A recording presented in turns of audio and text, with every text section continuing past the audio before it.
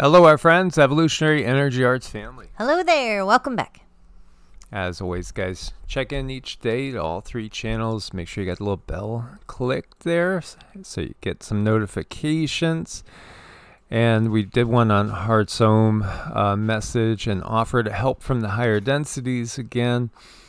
If we could all see the bigger picture stepping out of the drama to take a look down from a different perspective. You know, this is a Dickens quote. It was the best of times, it was the worst of times. It was the age of wisdom, it was the age of foolishness. It was the epoch of belief, it was the epoch of incredulity. It was the season of light, it was the season of darkness. It was the spring of hope, it was the winter of despair. That sounds like duality and a separation of the energies to me. It certainly does. And that's what we've been talking about. And, you know, again, when you look to EEARTS, this is why I chose this picture.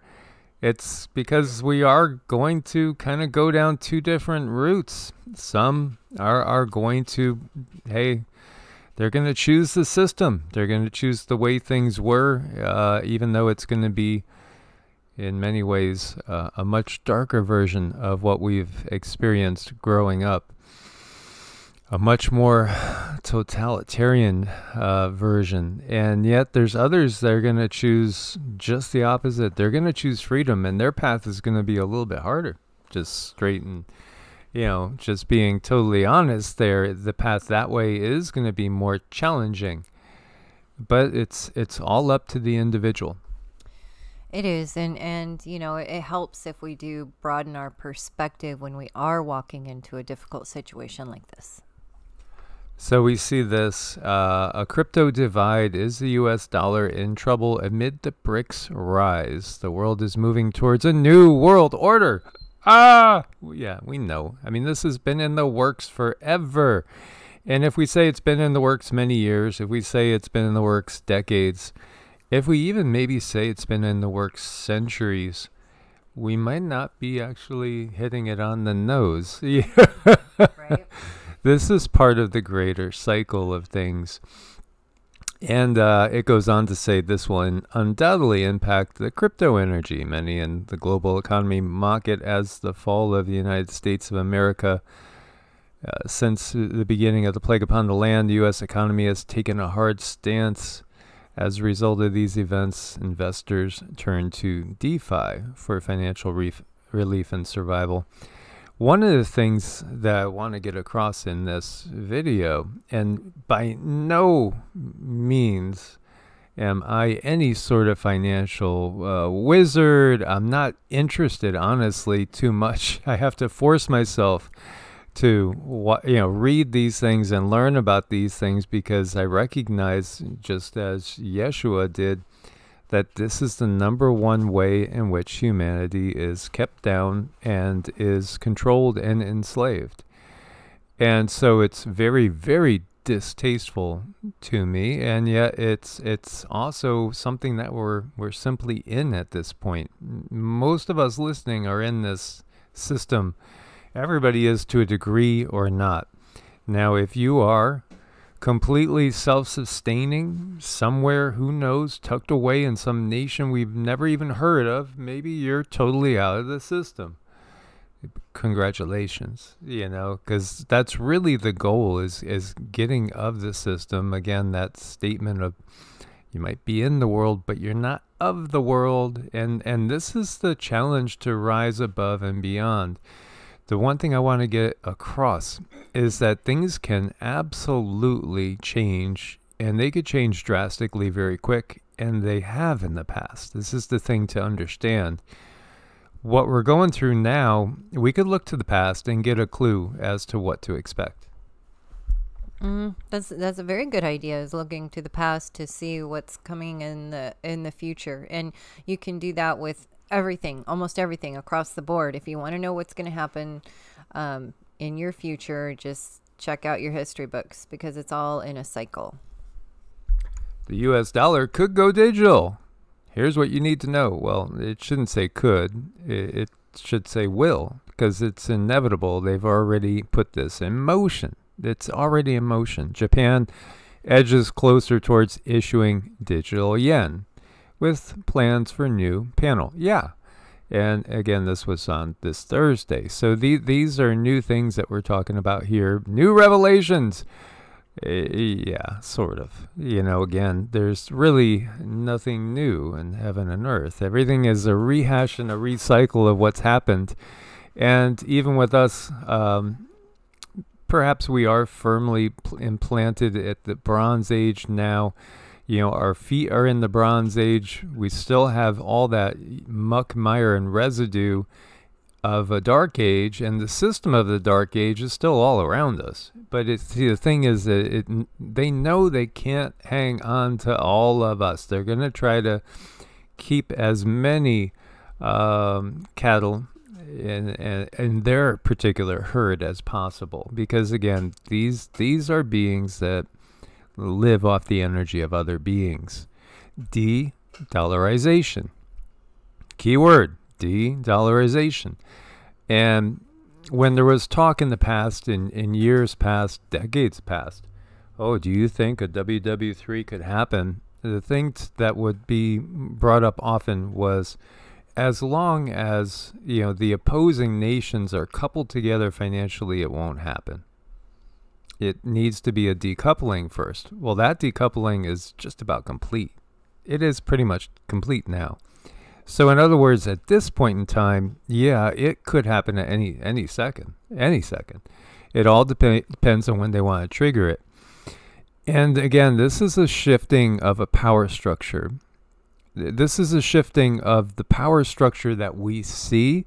The power structure behind the scenes is still in control. De-dollarization. It's, you know, again, they've given us the prophecy of Babylon the Great. This is Babylon the Great. And I hope you guys are still recording as the thing went out there. Yeah, I think we're still good. Okay, we had a brief little blurb there. De-dollarization is the term of the day. More countries seek alternatives to the US dollar.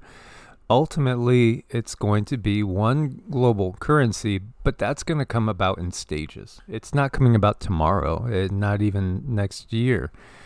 It's stages. Hold onto your wallets. A new world currency could be in the making. Oh yeah, currency of the BRICS nations. So anybody that's, again, if we're looking to, and I've seen people say, you know, that the guy on the left there is the good guy in all this. No, there's no white hats that we see. These are all players that are part of the power structure. This is where we truly need to build discernment. You know, everybody within this power structure, sure, they all have their particular frequency that they're at. As there was a question, and I brought up Enlil and Enki, you know, because again, you know, there are many that do research on the Anunnaki and will view Enki as a good guy. And, well, yeah, he's a little less malevolent than Enlil was. But the bottom line is he according to the stories, he tricked humanity into staying slaves when they could have been freed by Anu. And humans could have took their place alongside the Anunnaki. No, Mr. Enki tricked us into staying slaves. So, yeah, good cop, bad cop is what's going on. White hat, black hat. Well, they're all black hats. They just, you know, again, they change hats as needed. And again, the white hat on one side is a black hat to the other side. You got to recognize this. If you're growing up in China and in Russia, you're going to have a totally different perspective than if you're growing up in the U.S. And just keep in mind, the changing of the hats is all for your entertainment and your manipulation. Absolutely. And still, you know, I understand the desire to hold out hope that we won't have to do anything. No, that it'll be done for us. And that's what it is. That's what they get us used to, is putting hope into another one of the controllers. You know, we really should say controllers, puppets. So yeah, the BRICS Alliance is exploring the creation of an innovative currency which plans to share proposals on its establishment at the forthcoming summit in South Africa, according to Alexander Babakov, deputy chairman of Russia's parliament, the State Duma. Speaking at the St. Petersburg International Economic Forum in New Delhi, India, on Thursday, Babakov said that the plan is to initially transition to using domestic currencies in transactions and then introduce and circulate a digital or alternative form of the groundbreaking currency in the near future. Babakov anticipates that the BRICS Leaders Summit will reveal a preparedness to implement this particular initiative with work on the ongoing project, right? So again, it's going to come in stages. There is going to be the WW hashtag #3 unless we could really wake up people very, very fast, because again, the power structure is still in place here. And if they had no soldiers to implement any of their, or police or soldiers, to implement any of this, then it wouldn't come to pass. So again, it's us policing ourselves because we are duped into trusting the system. It's really devilishly engineered, and they got this down. Dilma Rousseff elected head of BRICS new development bank seated in Shanghai. By the way, 4 of the 5 largest banks in the world are out of China now.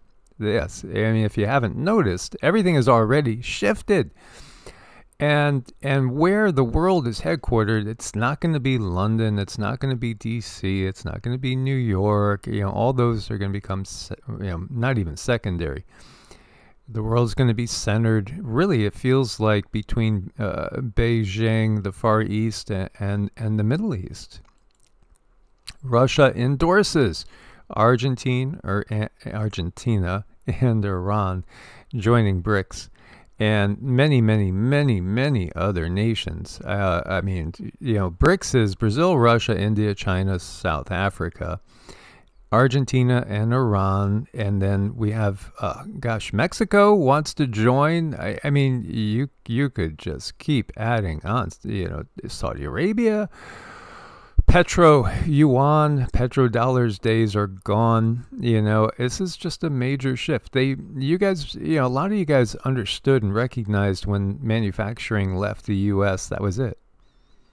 That was really it, because it was manufacturing that brought the U.S. to prominence because of, everything that happened with World War II. The U.S. was the main engine of the MIC, the military industrial complex. Now that's shifting to China.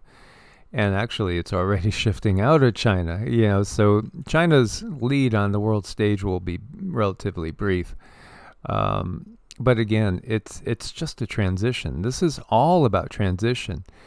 And, the reality is it won't be too long, not too long, before all the illusion's even gone. And humanity is, basically given the realization that humanity has never been in control of itself. And it has never been free to determine its direction.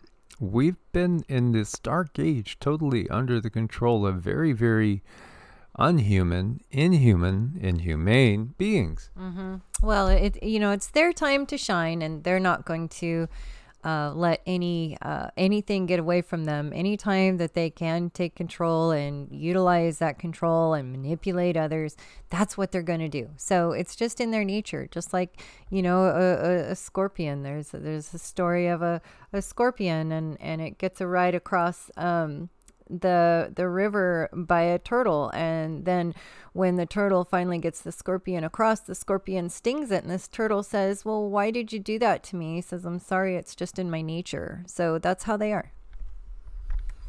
Egypt becomes a member of BRICS new development bank. You see where it's going. The power is just rolling. And again, it seems like it all coincided with 46 saying the ruble is rubbish. In reality, the dollar is dead. De-dollarization, more countries seek alternatives to U.S. dollar. Absolutely. And we have debt deflation. The adjustment to reality is likely more violent than anything seen in the 70s. The reality is whale. Yeah, and this is what we really want to get across in this. You could see what's building. There's going to be a shift. We are going to see perhaps a series of new temporary monetary systems put in place as it's transitioning to that one global system that they envision. So what you're going to see is that it's going to be way worse than what we saw in 2008. It's going to be way worse than the inflation in the 70s. In fact, it's going to be worse than the Great Depression in order to bring about what they are trying to do. What we have to do is look to some of the examples in history. Now, the 20s were roaring for many people. After World War I, the war to end all wars, 1914, 1918, Spanish flu, 1918. People were ready for a break and some happiness and positiveness. We had a lot of things going on. The 20s were kind of risque. They were certainly full of a vibrancy. For most, but not for all. And this is the thing to realize, it wasn't just all frivolity and partying, 24/7, 365 for all the people of the world. In Germany, the loser, quote unquote, of World War I, the Austrian-Hungarian Empire, Germany, and some other allied countries, lost the war. And then, of course, we had this period where Germany went through horrible economic situation, while a lot of other countries were actually kind of booming until 1929. Germany, things were tough. And this really also set the stage for the rise of a nationalistic power that would stoke and stroke the ego of Germans, because Germans felt battered, they felt beaten, and they were, they felt put down. And what are these kids doing? They're counting money. Yeah, those are all bills. They're counting money because the money was worthless. There was such a devaluation. And we've seen this in numerous countries around the world. I feel that this is what's planned for the U.S. I mean, I don't know what's sitting there. It might be more than $1 million or the equivalent of $1 million. It might be good for not much in the future. As you see, people were building pyramids and card houses and using wheelbarrows to cart the money in to buy some groceries. This has happened in Argentina numerous times. This has happened in Venezuela. This has happened in many countries across the world when there's no more faith in the system. Well, then all that, hard cash you have stored up is going to be good for starting fires or wiping, It's not going to be good for hardly anything. And meanwhile, you'll still have people lining up in lines to get their rationed allowances, as was the case in 1920s Germany. And what did this do? Oh, this led to all sorts of repressed energies. Obviously, resentment, bitterness. While other countries were booming, not everybody, but many were booming. Life was hard. Life was harsh. And it felt like the German people, after losing the war, were being punished for a long period of time with the economic system that was in place and the devaluation of their money. This again allowed in the 1930s for, that guy with the initials AH to rise to power, talking about how our nation is the best. We are the purest. We are this. We are that. Stoking the ego fires. Listen to the politicians out there. Do you hear any say, we are number one? We are the greatest country on earth. Well, AH said that. Yeah, you're talking about the superiority of one country or one person over another. That's just stoking ego. If we don't recognize that as what we might term light worker starseeds, then we haven't woke up yet. We need to do a better job of waking up. Are they stoking ego? Are they trying to, work on our pride? Because then they're just going to use that later. Again, you need an enemy. This is how the system works. These people went through harsh times. Look at, that's a great kite. Wait a minute. It's made with their currency. Yeah, of course, these are all poses, and this is all obviously staged photography here, but it's real in that the devaluation was real. As you look, I mean, the currency didn't mean much. You drop a penny on the ground. Do you pick it up nowadays? Do you pick up a nickel, a quarter? When do you actually go and pick it up, and when do you just keep walking? Same thing could be with actual bills. This is part of what's coming, and at some point they will say, well, the dollar has no more worth, and we're going to issue a new currency. Of course, just like they did with, confiscating the gold, they'll give you a period of time, and you'll have to change out your currency for the new currency, because the old currency is going to be meaningless. This is something to take into effect. The banks know this now, and they are already making it hard for some people to get their money.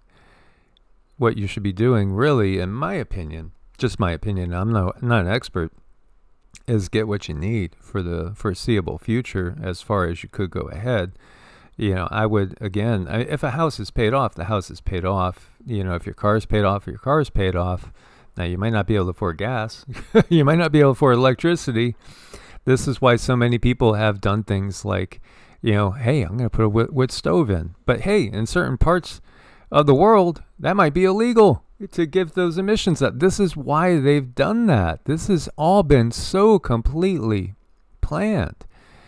Hyperinflation and devaluation of the currency that will go hand in hand. The Weimar Germany period is a recurring historical topic.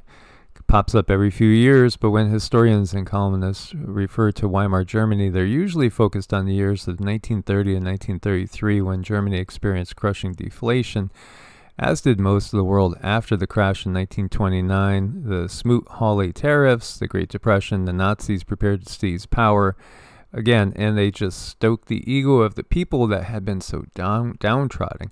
But when this author thinks about hyperinflation, we're interested in events from a full decade earlier, as the peak years of the Weimar Germany hyperinflation were 1921 to 1923. Then, too, after the hyperinflation ended, Germany experienced a time of relative peace and economic recovery from 24 to 29.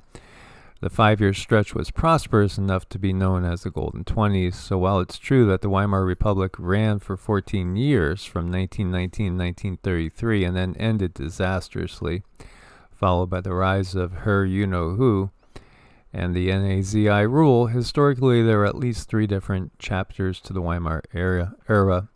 First came the post-war inflation and hyperinflation. Second came a period of relative peace and prosperity. Then finally the crushing deflation that led to the collapse and led to the rise of a dictatorship.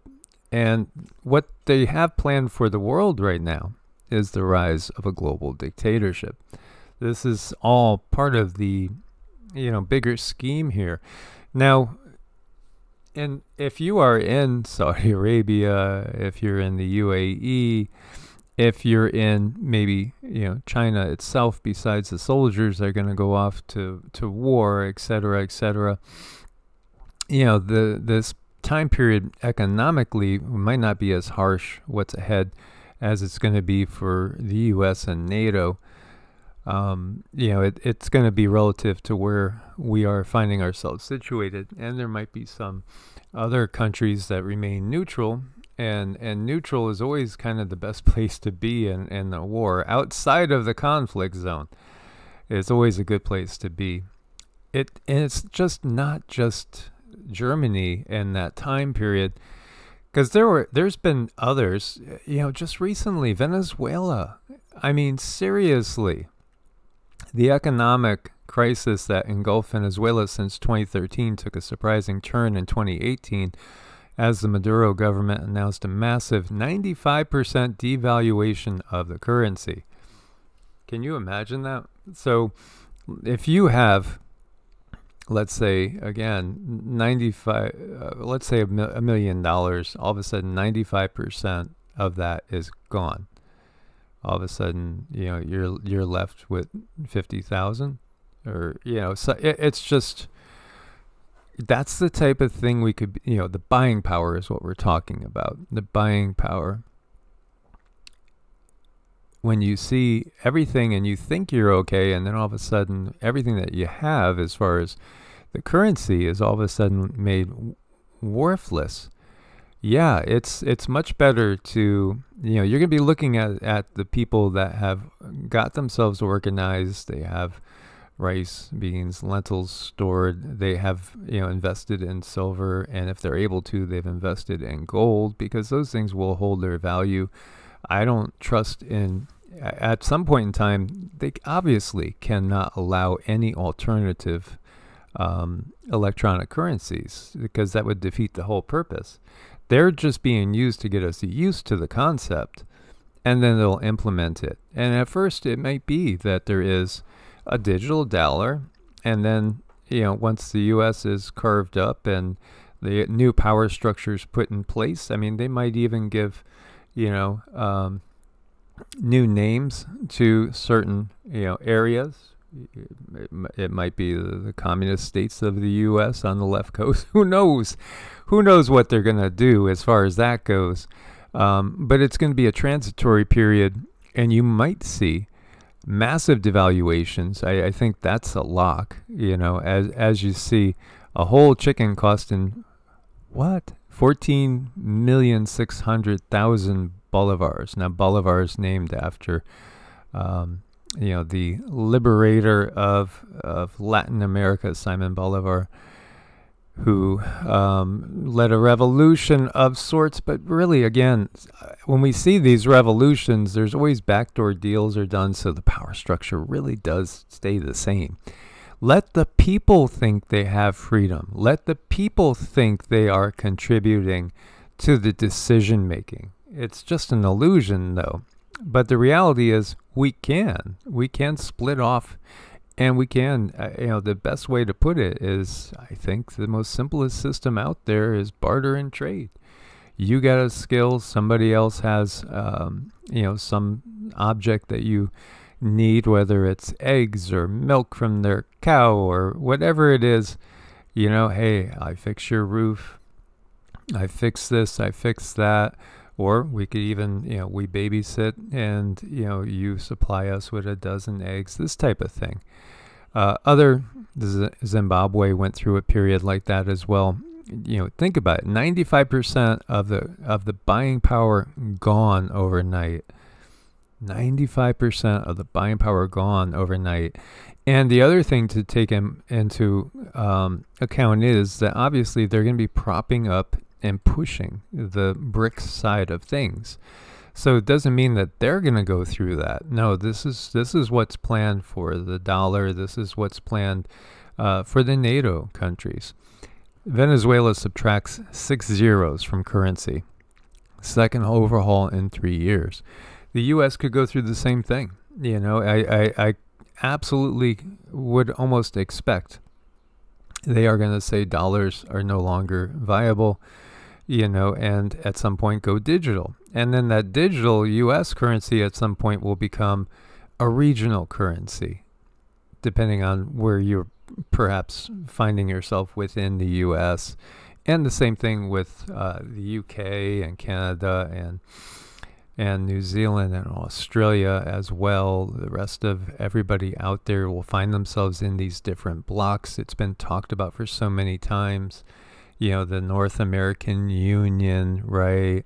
South America, Latin America, having all these different separate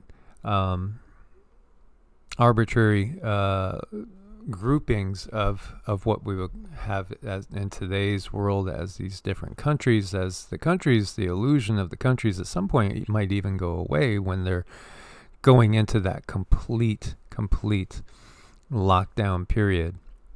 and fully implementing, which this all might take a lot of time. Again, they've given us dates, Agenda 2030, 2030.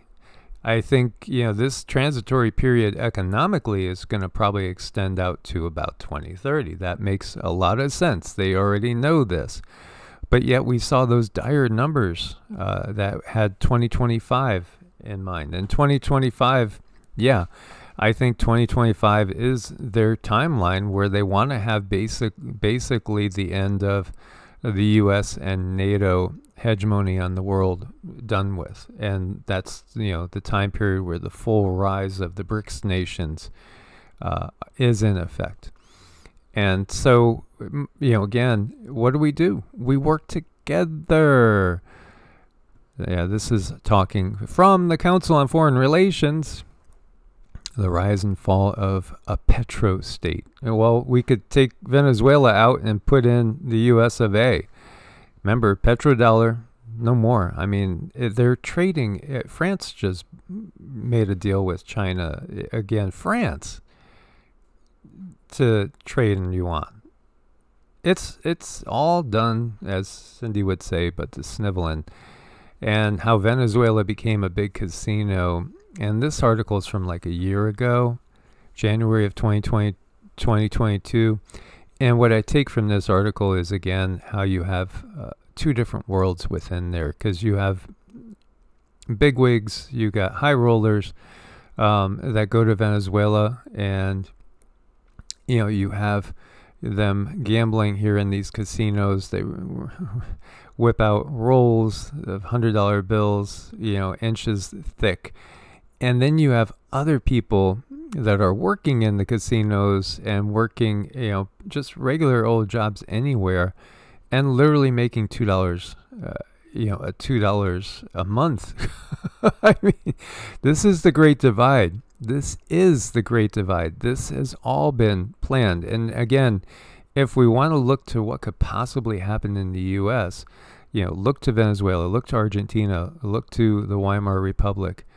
And then what's coming, it's all very obvious, and it's right in our face, and it's all about our face. It's all about our thumbprints, all this technology. Oh, do you want to use a passcode, or do you want to just put your imprint in? Let us get a picture of your iris. And again, if you ever speak up, you're going to starve, or you're going to not have a roof over your head. This is how so few control so many. Yeah, it's a shame, and we have different directions that we can go. It's just we're so used to just taking whatever the controllers give us and following that path that we don't really sit down and think about, well, how can we better utilize this situation that we're in? And it's all about perspective. It's all about manipulating your position in a way that's going to be more advantageous for you. And realizing that the only reason this power structure can stay held up is because we have to agree to it. And so we're going to be posting, we got actually several messages that came through from Yeshua in pieces. And he was saying, and these we're going to put up over on Heart's Home, these channeled messages. So they'll be up on the newest channel, Heart's Home. He was just basically saying that one of his main purposes was to destroy the monetary system, was to show people alternatives. That was one of his main purposes in coming, because again, it's through the monetary system that we are enslaved. And it's through the end of this system and finding our own alternatives that we will find freedom. Somebody, a fairly regular poster, I think, made a comment, and it kind of got me totally wrong. When I was talking about breaking the spokes of the wheel that we find ourselves, basically tied to. It's the economic wheel. It's the system of the wheel, the system of the world that we need to break the spokes. It's like we're all chained to these great wheels of economy and energy enslavement. What we need to do is break the spokes of those in order to free ourselves. Now, that doesn't mean harming other humans. No, we're never, ever advocating violence. It's ahimsa, after all. We've talked so many times about ahimsa, which is something that if we do live as much as possible through the concept of no harm to others. Again, if you believe in the concept of ahimsa, you're not going to believe in a violent revolution. No, you believe that you just make it so that they're no longer in control of you. Ideally, you make them insignificant in the lives of you and anybody else that wants to be free. How do you do that? You don't use their currency. It's going to come in stages. But again, every stage, as they go through their stages here, we're going to be faced with decisions. Do we keep following along, or do we try to go and do our own thing now? Are we set up good enough to do our own thing now? Or do we have to wait for the next time? The next potential new issuance of a new currency exchange. At what point do you say, no, I just can't do that? And, one question that's been burning for years in the hearts and the minds of the people all over this planet is in that famous song by Meatloaf. I would do anything for love, but I won't do that. What is he talking about? Does anybody have an answer for that? I'd love to see you guys put your answers out there. Maybe it's, hey, I won't take the CHIP and I'm not going to be part of the Borg. Maybe that's what he was getting at. I don't know. What do you guys think? Indeed. So I look forward to your comments. Share your thoughts on this and your concerns and how you see things going. And again, much love as always. We can't go looking at that. We got to go looking at this. We got to stick together. If we stick together, while they're trying to pull us down this dark road, if there's enough of us that stick together, we're going to make our own path, and we're going to make our own way, and we're going to be okay. There is safety and progress in numbers. Could you imagine this pack of kitties going out to take care of all the mice and rats on a farm? I mean, they are going to do a really good job sticking together. As always, God bless and namaste. Namaste.